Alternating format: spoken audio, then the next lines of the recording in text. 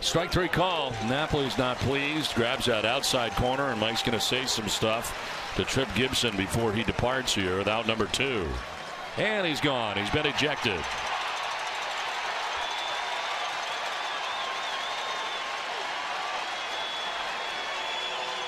Now the frustration boiling over for Napoli in that outside corner that has continued all year. And it comes to a head here as he has been ejected by Trip Gibson. Well, I don't know what Napoli said, but that was an awful quick ejection. Now Napoli upset obviously with the pitch. The pitch was very close. Could have been a strike, could have been a ball. It's one that's been wearing him out all season long. And to me, I don't know what Napoli said, but it didn't take very much to get him thrown out of the ball game.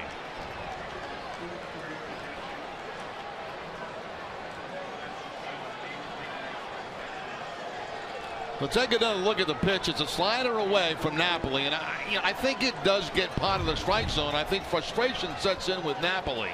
As you can see, the breaking ball there, and it does have a piece of the outside part of the plate, which has been being called against him. He's sick of it.